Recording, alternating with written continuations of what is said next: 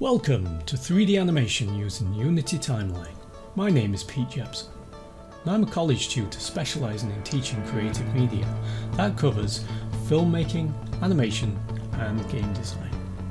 Now this course is going to show you how to create a 30-second 3D animated movie, which is a fight scene between this troll and knight character within the Unity 3D engine, using the Unity Timeline and a recorder plugin to save the final result out as a video file.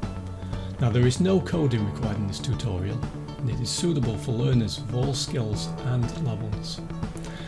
I will be showing you how to build the environment backgrounds for the animation from a blank scene. We will be applying post-processing effects to the cameras to give the animation a AAA professional quality. I will be showing you step by step how to animate characters and cameras in the Unity Timeline window, and we will be adding sound effects and music. And then finally we will export the animation out as a video file, which can be shared on YouTube or Facebook, or maybe incorporated into larger projects.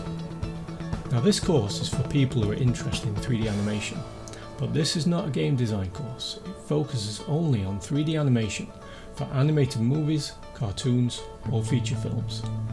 But it is also useful for people wanting to learn how to create animated cutscenes for games.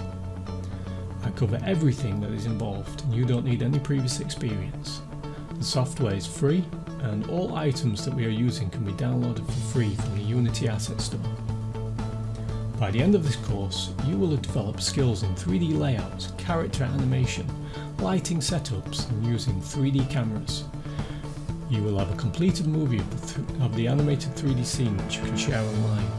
You will also have developed the skills needed to create your own animations in the Unity engine, which is one of the most popular 3D engines in use today.